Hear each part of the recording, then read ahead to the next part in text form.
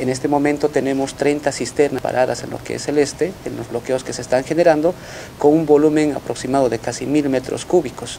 Esto es importante que la población conozca de que el abastecimiento por parte de yacimientos está garantizado. Tenemos en la ruta internacional y en el tema de importación casi un total de 321 cisternas que equivalen casi a 11 millones de litros que garantiza este mercado interno dentro de lo que es el Departamento de Santa Cruz. Es importante determinar también que a partir de lo que ha sido el decreto 4910 se ha incrementado lo que han sido los registros también para los pequeños agropecuarios.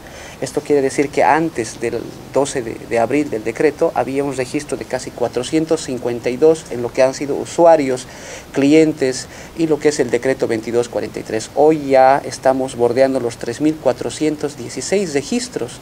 Esto quiere decir que el Estado está dando la garantía en lo que es materia de carburantes, específicamente en el diésel para este sector.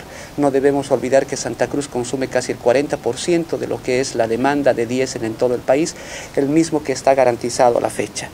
Estos carburantes que se están llevando con total normalidad en el Departamento de Santa Cruz no debería generar ninguna susceptibilidad a la población. Es importante que lo que nosotros estamos manifestando es el normal y continuo abastecimiento para todas las familias de lo que es la ciudad de Santa Cruz y el departamento de las mismas.